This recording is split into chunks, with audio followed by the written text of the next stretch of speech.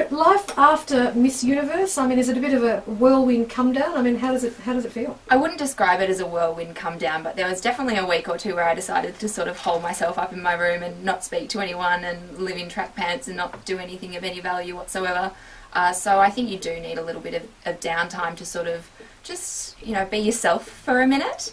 But I'm really excited to move forward with my med studies. So I am a tutor with Embrace Education. Embrace is a volunteer group run out of Monash University and a few other places. And we run homework clubs, individual tutoring for children from lower socioeconomic backgrounds, mainly migrant and refugee students. So these are kids that go to school and they get their homework, but they might not be able to go home to their parents and ask them. And I was very lucky. I was able to go home after school and ask mum or dad if I had questions. But these kids may not be in that position. They may have parents that don't speak English, and so they can't help them with their homework because it's not in their language. They may have parents that haven't been educated themselves. And so we sort of go in after school and we give them a hand, we hone their English skills and just help give them a leg up to really enjoy school and to be motivated to continue their education. Look, I have to say, Olivia, I was one of those people, who said, I think beauty pageants, why are we focusing on beauty pageants? Why are we focusing on things women can't have control over? Are we making other women feel bad? I'm sure you get these sort of comments all the time. I do get them all the time, especially in relation to, why do you have to be seen strutting on stage in a bikini?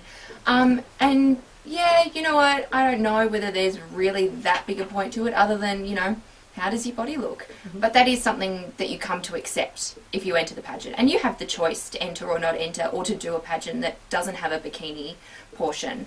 But the other thing to remember is when I entered Miss Universe Australia, there's also an interview portion. So the first thing you're judged on to get through to top 10 in the national final is actually interview only.